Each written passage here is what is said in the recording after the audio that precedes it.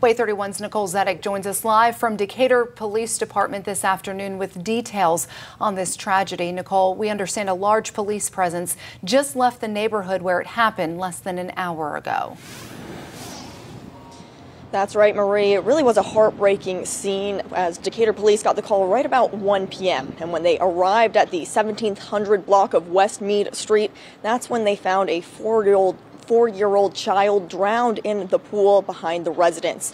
Now, once they got there, the child was transported to Parkway Hospital and pronounced dead shortly after. Investigators have determined that the cause of death was from that drowning. Decatur Police Department haven't released any more information regarding the victim out of respect for the victim's family. As we do learn more information, we'll be sure to keep you updated both on air and online at WAAYTV.com. Reporting live in Decatur, Nicole Zedek, WAAY 31 News.